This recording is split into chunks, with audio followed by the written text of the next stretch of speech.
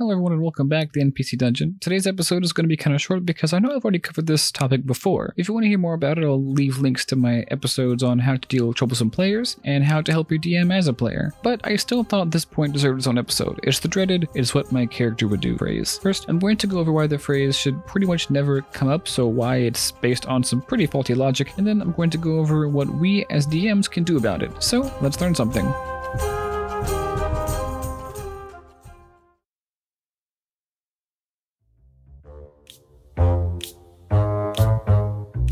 So why do people say it's what my character would do? Usually it comes up after they do something that either holds the game back or causes some kind of problem, and then they say it's what my character would do to justify it. Sure, your character might have done that, but you, my friend, are still a person playing a game. Why would you do something that would hold that up and stop others from having fun? All too often this phrase is used to excuse extreme actions like attacking random NPCs that in most typical situations would never actually happen, so your character probably wouldn't have done that. And for you, question, why would you do that? Well, either you just want to, or you made a character who doesn't match the collaborative type of game that you're playing. I don't want to tell you what kind of characters to make, but it's generally a bad idea to make a really standoffish lone wolf kind of character who doesn't want to do anything with the story or the party. So what kinds of characters should you make? Literally any other type. Again, I'm not going to tell you what kind of character to make. Just find a reason for them to engage with the story. If you find yourself in a situation where you're about to hold the game up by interrogating a random NPC, trying to tame some random animal, or trying to steal some random item, try to think of something else your character would do. And this is the key, because your character never has just one thing they would do. Pick something that is a little closer to the story and helps with the other players. Be a team player. What if you're the DM and you keep running into this? Well, you can greatly minimize this before the game even starts by helping your players make backstories that are tied into the game and into the story. This is usually a pretty good way of just keeping them engaged, but it also helps push whatever actions that they might do toward the flow of the story. Things they do will then be less likely to move away from that because they're already built into it. Another thing that I like to do before this even starts is to make sure that the world that the campaign takes place in will react in a realistic way. This kind of sets a precedent for what will happen if your players do things that are maybe less than okay. Maybe they'll get arrested if they try to steal something. Maybe they'll make enemies. If they try to tame every single animal, eventually they'll get attacked. And if they interrogate every single NPC like an old crime show, eventually they'll also make some enemies, or at least lose some help real quick. But again, I want to say, I don't do this in order to stop this. I do it before it even happens because it's a realistic thing to happen in the world. And another quick word of warning, be sure not to target any of your players. If the world reacts one way to one player, it should react in the same way to all of them. Be fair. But what about when it does happen? Because you sometimes will get players that still just want to derail things. How do you react to that? Well, I only know of one solution to this. Talk to them about it. Tell them what they're doing in an unambiguous way and tell them why it's causing a problem. Be calm, be kind, and be mature about it, and don't do it in front of other players if you can help it. You're not trying to embarrass them. And if they need help, help them work on their backstory, their motivations, and help them modify that if need be so they can be more engaged in the story. And if that doesn't work, and if they don't stop, or if they try to argue with you, then it might be time to tell them this isn't the group for them. And that's it for today. I know it ended up being kind of short like I said it would, but I hope you found it helpful and useful nonetheless. As always, thanks for watching. Feel free to check out this week's other video. It's the final episode in the first campaign that I ever started telling stories from on this channel, and come back next week where I'll talk a little bit about mysteries and tell a story about a mystery that I ran a while ago. So until then, let's learn something.